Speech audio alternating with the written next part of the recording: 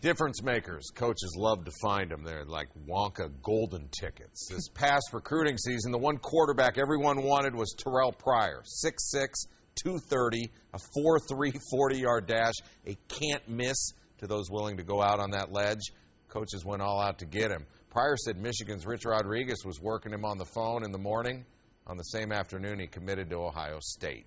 The Buckeyes won the lottery, got that much stronger. Ohio State returning a ton of starters, including senior quarterback Todd Beckman. So what if I told you Coach Tressel said he'd be comfortable putting Pryor under center this season? Is that something you'd be interested in hearing? Terrell's one of those guys that he's got good presence. You know, he doesn't look like a freshman from a standpoint of, you know, wondering what's going on out there. I mean, he's very calm. He's very tough on himself.